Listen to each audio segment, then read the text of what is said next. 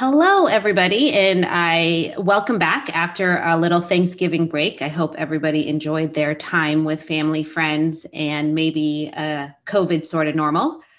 Today, we are doing our science episode. So, as usual, I have Dr. Jane Zelikova, Executive Director of the Soil Carbon Solutions Center and Joint Faculty in Crop and Soil Science at Colorado State University. Jane, nice to see you.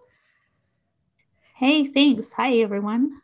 And then, as always, Holly Jean Buck, Assistant Professor of Environment and Sustainability at the University at Buffalo and a newly published author. Hello, Holly. Hello. At the end, I want you to give us, as part of the good news, a little bit, the title of your book and a little news on that too, please. And then, as always, it's me, Radhika Moolgavkar, Head of Supply and Methodology at Nori. So today we're going to be talking about rock weathering. Our first topic of conversation is a new paper that came out discussing mapping the U.S.'s rock cover weathering.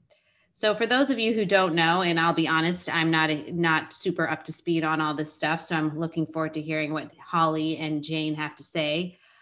Silicate materials cover 90% of the Earth's crust, and when rocks made up of silicates break down, when they interact with heat, water, and the atmosphere, they can sequester carbon dioxide from the air. So they're a natural source of CDR. And it results in roughly 1 gigaton per year of carbon drawdown around the globe today. And just like forests pull down CO2, the rocks and minerals do too. So it would seem natural to try to elevate this and make it a more of a manufactured potential process that humans can use to draw down carbon dioxide. So with that, there's been a lot more study and a lot more interest in this area.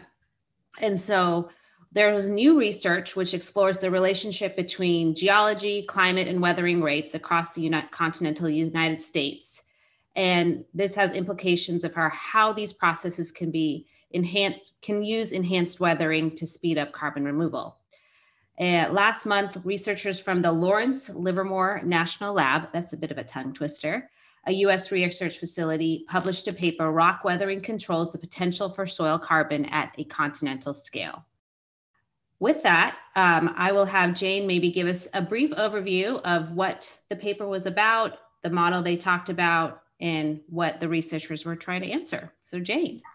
Yeah, happy to. So folks at Lawrence Livermore, the study was led by Eric Slassarev, who is a postdoctoral researcher there.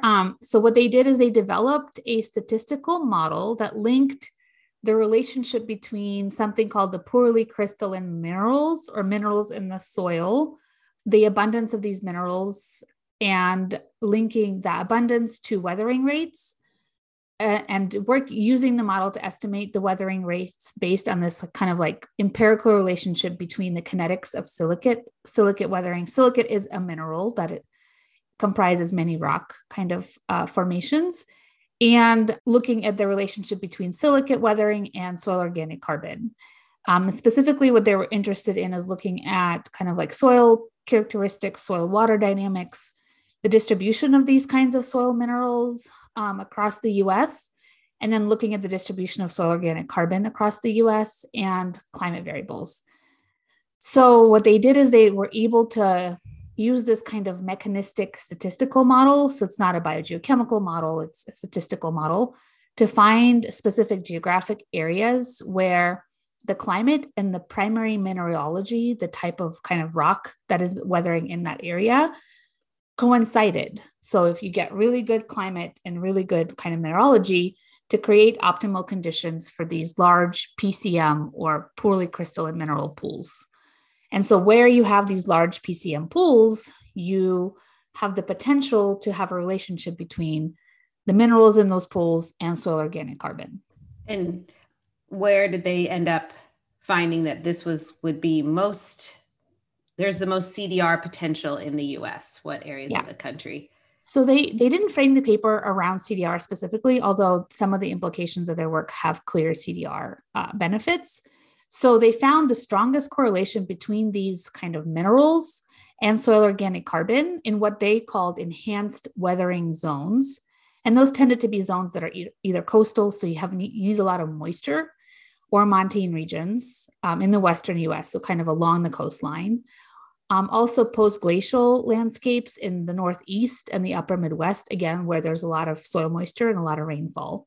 The weakest correlation was in kind of flatlands or low relief areas, and also humid areas that are really highly weathered, so the Southeast, so where the soils are really old and weathered and relatively flat landscapes. And they also found really low potentials and weakest correlations in arid climates like where I live in the Western US.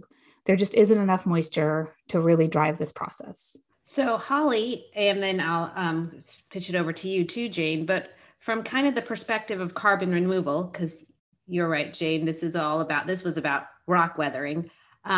What is the significance of these findings, and what maybe excited you about these findings or disappointed you about these findings? I mean, I wouldn't say that this was like a paper that excited me one way or another. It was like, one more moderately useful modeling paper. What I'm going to get excited about is when I see more field trials reporting how this stuff works in the real world. Another thing people should keep in mind about enhanced weathering is that, well, I'm sure there's some areas in the US that would be good. The most suitable regions tend to be tropical areas that have high humidity, rainfall, and temperature, and preferably acidic soils. So I think, a lot of people are looking to, these tropical regions in terms of where this technique would be used. I want to table that thought about the tropical regions and come back to it. But Jane, what was your impression of the paper and its maybe potential impact on carbon removal? Yeah, maybe similarly to Holly, I can get only so excited about a geologic paper where my expertise in geology isn't very strong. But I do think there are a couple of things that are really useful that we can take away from this paper. One is that it's another tool to help us predict potential for soil carbon storage, like what geographic areas to focus specific interventions in. That's one of the things that I think is kind of needed in this space, is just like regionally figuring out where to invest resources, time, research, et cetera, and then focus on doing, demonstration trials, et cetera, in those areas. And I think in this paper, what they have done is given us kind of a template for where we can look for these additional research opportunities or, field trials, et cetera. And the next thing is that they kind of an obvious takeaway for me is that a small change in the mineral abundance of these key, like sort of minerals, including silica, can alleviate some of this kind of reliance on PCMs. So we're thinking about like if you have really highly weathered soils that don't have a lot of potential for soil carbon storage, adding something like aluminum or some sort of kind of a limiting mineral can accelerate weathering in places where weathering is slow. I think it's important to note that this kind of rock weathering is something that's happening in nature already at very slow rates. So this isn't like a new discovery. We've known that the breaking down of rock has been like a really important process that has actually, altered climate in the past and just happens at a really slow rate. So one of the big things that people are trying to do now is speed up that rate in order to have this be an actual climate intervention. So 2 takeaways, again, like figuring out where these opportunities exist regionally and focusing resources and efforts in those regions, and kind of getting a handle on how much a small intervention can potentially lead to soil carbon sequestration. So Holly, you were mentioning that this is probably best used in the tropical South. We've talked a lot about the unfair burden, like the South part of the hemisphere has taken in terms of climate change versus their impact. How do we go about, do you think, designing studies that ensure that they, the tropical South, the benefits that they can provide because of their soils also benefit their communities, and we do it in a meaningful way? Because when I hear this, I think of iron fertilization. It makes me think of spraying stuff in some place, and it makes me anxious, honestly. So do you think that's an unreasonable reaction? I ask you both. And 2, how are we going to move it forward in a meaningful way when maybe the best places are places that have been unfairly taken advantage of in the past? Well, we do already spray a lot of things on our fields, and now we have a population of 7 billion, which we wouldn't be able to support without all the things we're putting on our fields. So, I wouldn't write it off on kind of that kind of vibe. I do think that, it's notable that we have an infrastructure too for distributing materials like fertilizer that I imagine could be purposed for this. So that's both good and bad, right? What we want to not do is add extra burdens to farm workers on plantations who are already doing a lot of work, often in terrible conditions, especially in the global South. So, this is a policy matter, but in terms of, the studies, since you asked about research, I think that along with field trials, we should be doing research on what are the actual arrangements in which this would be used, who particularly will be, spreading the rock dust. What are these potential transportation chains? What's the life cycle analysis of moving all this rock dust around?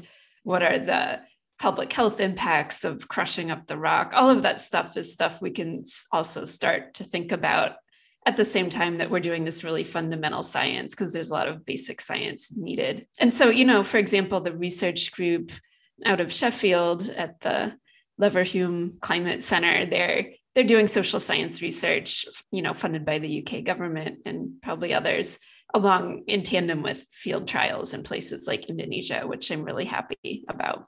Are there additional benefits to the rock dust aside from the carbon removal benefits? Holly, you were talking about fertilizer, which obviously increases plant growth. Have they seen, or has it been tested if there are additional benefits besides the carbon removal potential of rock weathering? Either of you know? Yeah, and actually this is probably a really good segue to the other paper we're going to chat about, which talks more about this idea that we already do add rock dust as a soil amendment in many instances, because there are limiting micronutrients that plants need for growth. And there are all these studies that have been done that have looked at the addition of things like aluminum, silicate, et cetera, and how they improve plant growth, potentially help reduce pathogen loads on plants and soil. So there are these benefits that have been recorded in the literature from adding, rock dust or rock mineral materials to soils, especially soils that have been degraded by agricultural use over time. There are potentially some toxic substances in the rocks that should be measured. And there's this kind of fine line between adding a little bit that is beneficial, adding a lot becomes toxic. So, exploring those relationships and figuring out what the application rates are is currently a research question. But yes, generally adding these kinds of mineral substances has lots of plant benefits and soil benefits in general. So yeah, since you brought it up, Jane, let's kind of pivot over to that other, I guess it wasn't a paper, but opinion piece that talks about the fact that a group of researchers published a piece in the journal Global Change Biology, and arguing that the biological processes will also affect the carbon removal potential of enhanced weathering, which Jane, you alluded to, and that plants and soil microbes can affect rock weathering, and that more research is needed to understand how mineralization will work in real biological systems. So essentially, they're arguing that the research so far has been too narrow and has left out an important subset of work before, and until we do that in a more holistic way, we can't really understand whether rock weathering is as beneficial as we argue it is, or some argue that it is. So Jane, what do you see as their message to the scientific community about this, when they wrote this opinion piece? And what do you think they're saying about weathering as a technique for carbon removal, if you could get that from that opinion piece? Yeah, what I like about this paper is that it attempts to bring together a bunch of research in kind of what are often more siloed or disparate areas of science. So folks that are working on the relationship between plants and soil and mineralogy, other folks that are looking specifically at microbial communities, how mycorrhizal fungi function. And then they also bring in research where it looks at the feedbacks back into plant microbial communities. And so it's actually a really nice kind of overview of what we know today about this relationship between plant effects on soil chemistry, plant effects on physical soil structure, microbial effects on plants, microbial effects on soil chemistry, and how that all kind of interacts with silicate minerals that are already in soils. And so it's just a really nice kind of review of what we know today. And I think they make I would say a compelling, but not a really strong argument that these biological factors should be incorporated into how we model the potential for enhanced silicate weathering and potential for carbon drawdown. So kind of similar to what Holly said earlier. Again, it's another tool that helps us refine our predictions for these potentials. And, the biota are not currently really incorporated into models. I would say generally climate models have a really hard time handling critters and the effect of critters on the carbon cycle. So this isn't like a really big news. We kind of know like it's really hard to incorporate microbial processes into climate models. But I think it's important that we do that because they affect the rates of weathering in really fundamental ways. And I would say almost drive, in combination with kind of climate and water chemistry, drive these processes. And so, Holly, what areas do you think we need to focus on before we can really think about enhanced weathering as a credible way of removing carbon? I mean, I think that all of this pretty fundamental stuff about, how it interacts with biology, I think that there's a lot of research that maybe hasn't been done in this space because there's like little different communities of science, right? So the earthworm people might not be talking to the rock people very often. And this is kind of a new applied thing that nobody maybe had a pressing reason to study as much before, there's a reason to actually try to apply some of this in the real world for carbon drawdown. So, anything basic science around this, I think that also thinking about enhanced weathering in the oceans is another important area of research. Yeah, and it's also worth noting that there's some research about mine tailings and enhanced weathering, mine tailings kind of maybe being an easier thing because the rock is already like processed and maybe ground up a bit. So that could be cheaper. That would have different social implications, I think. Yeah, I mean, it's funny you say that because I think what Jane's doing at her new job is kind of trying to bring together, right? It feels like carbon removal is a whole new approach to science. Well, maybe I shouldn't say a whole new approach, but it's changing the traditional approach to science, right? Very siloed, and you have to have a lot of multidisciplinary folks together to really understand the overall impacts because nature isn't a vacuum.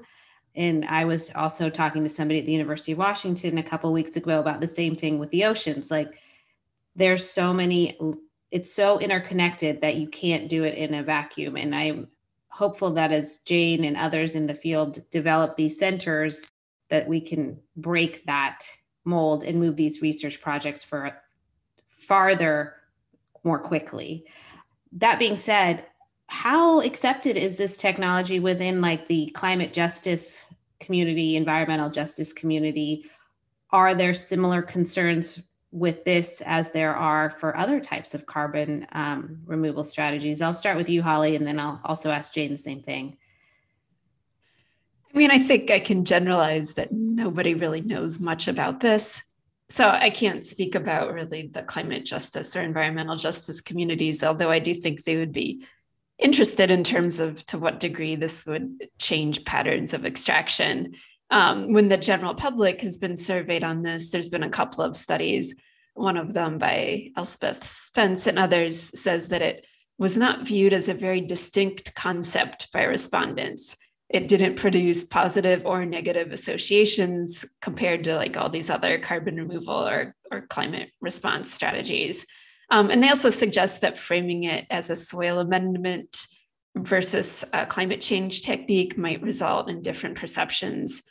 Because, people have a kind of a vision of what a sustainable world is. A bunch of heavy machinery and mining and rock processing doesn't really line up with that. So, but mostly I'd say it's TBD. Too early to know. What about you, Jane? What have you been? Yeah, I was going to say a lot of blank stares when this comes up, even for people who are working in this sort of general carbon removal space. I agree with Holly that the use of heavy machinery and sort of the mining operations and the scale at which those operations would need to ramp up in order to meet the climate, specifically the climate demand, should be considered because, these, aside from like using mine tailings and other kind of industrial waste, if we're needing to get primary rock minerals back sort of like mined and then ground up and then put on top of soil for the carbon removal, like we need to really make sure that that process makes sense from a overall climate perspective, that we're not like sort of emitting more into the atmosphere for the process and for the transport of very heavy rock materials to the places where they're going to be applied. It also has to kind of make sense regionally. So big questions around that, but generally people don't really have strong opinions about this as a solution relative to many others that there are very strong opinions about in the carbon removal space. Maybe the good news about this technology is that it is early enough, benign sounding enough that it can the basic research and other research can happen a little bit under the radar before, there's a lot of hype around it. Because I think I've said this many times, but I keep saying it, like sometimes the hype really outpaces the science, and it'd be nice if it was the opposite for once. And I can't agree with you more about the life cycle assessment of the overall process, and also just the appearance of what you're doing and how important that is to make this a successful strategy. Yeah, so I think a lot of questions also about how this works financially for people. Mm-hmm. Like if there's a company that's developing this as a carbon removal solution, and we know that companies like Stripe have invested in enhanced weathering in the past. And so if they're sort of as a company that's selling the carbon removal service, but applying rock in an agricultural context with farmers involved, there are questions about sort of like who owns the carbon removal service or who's providing the service, how to distribute the profits. If farmers are getting other like ecological and production benefits from applying these soil amendments, there are just a lot of questions about how to sort of divide the profits, who pays for this as a service, that I think are already being worked out in some way, but will become even more pressing as the solution kind of maybe hits prime time in the next few years. I think that's probably just true generically of the carbon credit marketplace. Ownership of the carbon credit, who gets the monetary benefit from it, who gets to claim it on their accounting. It's a very vast and open area that I think about pretty much every single day in my job and have not come up with any great solutions. Holly, what do you see as like the next steps in getting this technology outside of the science piece, getting this technology out there, prime time ready, as Jane said, and, beginning the use of it? I mean, I think then the next steps are just in investing more in the science. I'm very concerned that, issuing credits without good methodologies is getting ahead of things. And I've seen a little bit of that lately. Just a little. What about you, Jane? What are you thinking? As always, I agree with Holly. And I think this is not just, an area of fundamental research that we need to do, but a really exciting one, because it brings together so many different disciplines into one space. And I mean, I dream of this for my job, like that I would eventually be located in a building with folks that are working on sort of like geology and soil carbon and agriculture and social science. And we all could like hang out in a building together and have lunch together and be able to like come up with solutions we're not coming up with on our own. And so I think we have an opportunity to kind of drive research in this more kind of diverse transdisciplinary way in this space, because it is relatively new. It's not so new. I mean, geologists have been working on this for a long time. A lot of the like basic principles of how weathering works and where the carbon ends up have been well worked out and modeled, but they just haven't been modeled and worked out in a way that is focused on like kind of immediate application. And that's kind of what we need to do for climate, is we need to develop and apply solutions in a, at a faster pace without skipping the steps of actually quantifying things and just issuing credits based on, I guess, wishful thinking. And so, yeah, lots of cool research to do. This is an area to keep an eye on. Where are the leading institutions doing the research in rock weathering? Is it just generically in the United States? Is it in Western Europe or all over the world? Where should we look? I attended this like conference last summer. It was a virtual conference, all focused on enhanced weathering, specifically of olivine rocks. And a lot of those researchers were all European, and it was kind of a trip to be in a European conference. Things are really kind of, science is different in Europe than it is here. Some of it in good ways, some of it in bad. But yeah, I think Europe is doing a lot. I don't know specific institutions, probably Holly does. Folks in Canada, University of British Columbia, University of Washington, Princeton. Yeah, those are kind of the main ones I can think of. Well, always glad to hear a shout out to my alma mater, University of Washington. So Holly, any other thoughts to add to that? Just that I think that the UK and also the German government have done a pretty good job funding interdisciplinary research in this. And that's why there's a lot of scientific papers coming out of those areas. Well, then we will just keep our eyes sort of turned to the east and hope that they keep us moving forward on all things weathering. With that, I am going to turn it over to Holly for some good news, though I am going to rudely inject my own good news, which is she published a book. So we want to hear all about that and then whatever else she wants to tell us. So Holly, the floor is yours. Well, I'm going to tell you some good news that relates to the topic of my book. And some listeners may disagree that it's good news, and we can have productive disagreements, because I'm all about productive disagreements. So there's been a couple of plans for fossil fuel energy export facilities in the US that have been canceled. So in Oregon, the Jordan Cove project that was going to be a liquefied natural gas export terminal, the first one in the West Coast in the lower 48, that was, the Canadian Energy Company called it quits basically on that. People had been fighting that for a long time. Also recently in Plaquemines Parish, Louisiana, there is going to be a $2.5 billion oil export terminal that announced that it would be canceled. There had been environmental justice groups fighting that for a long time as well. So I think that these things are good news. And my book is called Ending Fossil Fuels, Why Net Zero is Not Enough.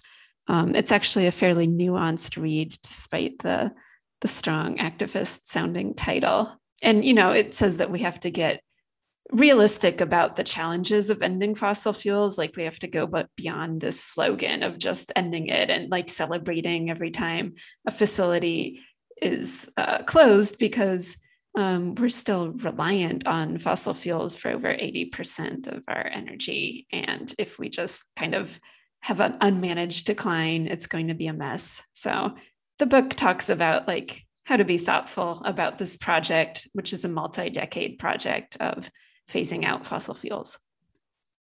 And Holly, that is wonderful news. Congratulations, like I said. And curious if you've gotten any pushback from parts of the environmental advocacy community for maybe providing a more nuanced perspective, or are you getting pretty much just wide accolades, which I'm sure you deserve?